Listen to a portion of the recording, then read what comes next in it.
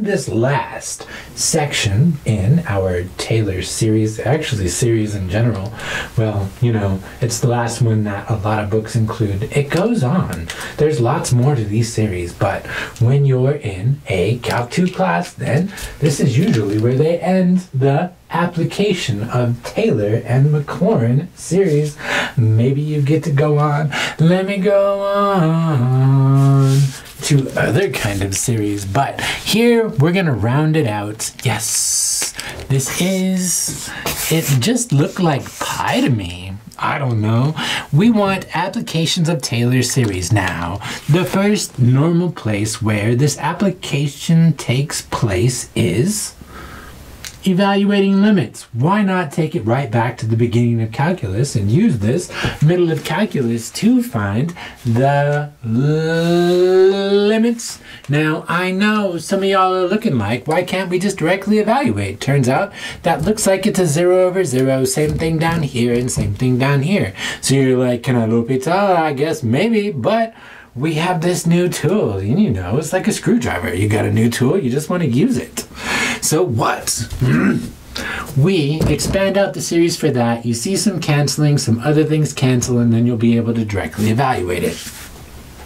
Turns out same thing down here. I saw the sign. Well, we just saw the Maclaurin series for the sign. We'll use the Maclaurin because we're concerned where the x's are zeros, and that's where the Maclaurin is centered. Had you been far off some other place, probably it's an expansion on the beginner topics in Calc 2.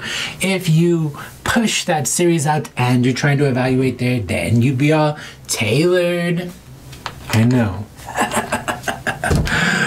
Let's whiz through this next one.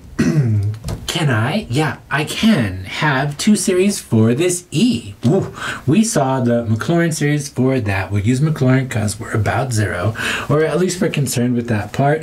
You expand those out, you notice a lot of things are gonna cancel out. Then you can evaluate the limit directly, and it works out.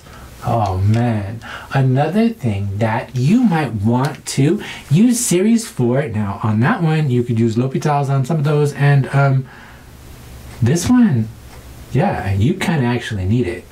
Because I'm over here. Whoa, the transcendental. What? You looked that up and it doesn't make any sense. Well, what does it mean? It doesn't have a nice antiderivative.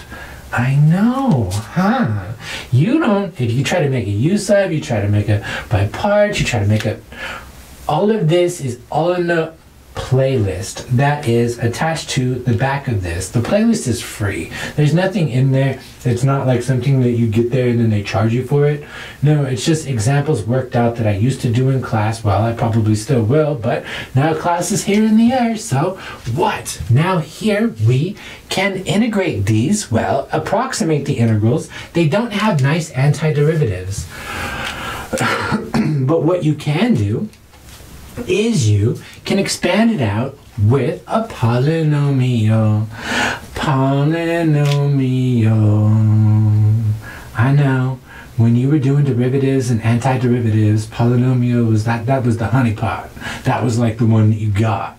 So what now? You can take this, make it a polynomial, making it easy on you. Then you integrate that polynomial term to term, fundamental theorem of calculus, upper minus lower, and you're all good. Do the same thing down here. That doesn't have a nice antiderivative, but it has a really nice polynomial that approximates it. So you can use that approximation and you can find that, but you might want to also notice that one's even, so you can double up.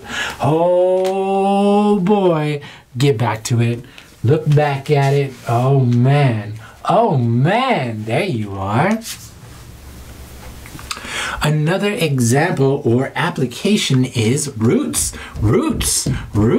Some of y'all want to evaluate roots. Somebody hit me up. I posted a video on Calc, and Tish, he was like, could you do a video on surd? And I thought that was absurd. I was like, huh? What is that even? So then I looked it up, and turns out surd. Surd is a word, a surd. Surd is a word. Yeah, I know. I didn't know, but I do know now. I know. I've been doing this 20 years, and that's the first time I had heard surd. I guess it's evaluating roots. Yeah, ones that aren't nice, like this one. So here you go, Antish.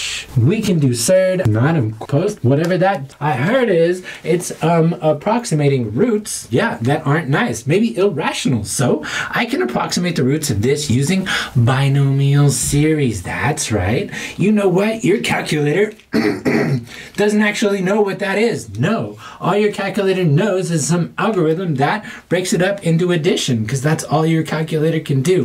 And that's all we're doing here. We're taking these functions and we're representing them as repeated addition. I know!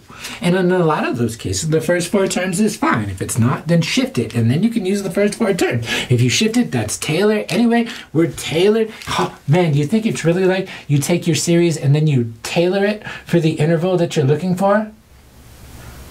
No, it's an actual guy. Now look at this guy. All right, so, all right, yeah, you're here. If you want to use the first 4 terms of a binomial series to approximate this value using that series, well, what do you first need to do? You need to recognize that that minus is the flip, all right, and the square of this is that, okay, and the sum of this is that. Then you can fit the series for this where your x is punto uno. Be careful, really be careful with that punto. So what? Do you think it's absurd? I think it might be absurd. We can use the first 4 terms of this series. That's right. Take the derivative. That's the easy way to do the binomial. There are some ways where you can fit a form, but you try to use those, you're probably just going to get confused, and you'll be done doing the derivatives and evaluating those by the time you ever figure out how to use the form for binomial series. So, I mean, it's really not that bad, but crank out the first 4 terms. Notice now that when you're trying to approximate this, it can be written as 1 plus this, so you can use the first 4 terms of the binomial expansion of that, where your x is point, once? 12.12. Yeah, and that's pretty close to 0. So I guess we noticed that. We can also, turns out your calculator doesn't have a list of all of the logarithms in the entire world. It doesn't. It doesn't have the list of all the trig functions in the entire world. It doesn't. It doesn't have a list of all of the cosine, sines, tangents, cosecants, secants, cotangents, hyperbolic, everything's logarithm, everything, logarithm, all the different base, log base 2, log base 3, log base 4, log base 5, log base 6, log base whatever. It doesn't have those all hardwired in some freaking database. All it has is some kind of series representation behind it, because all your calculator can do is add. Doesn't it also subtract? It adds negative numbers. So what does it do? It has an algorithm. Some of the crude older algorithms like these, I know, there are more better ones, but what? We're using Taylor and Maclaurin, so we're approximating that, and we're gonna crank out the first 4 terms. Oh, this one we should probably shift, but maybe you're not so shifty. You wanna use it right there? That's fine, whatever. Crank out the first 4 terms, evaluate it, and that's that. All of these are worked out in that playlist. Now it's time for you to hit it and watch them in order.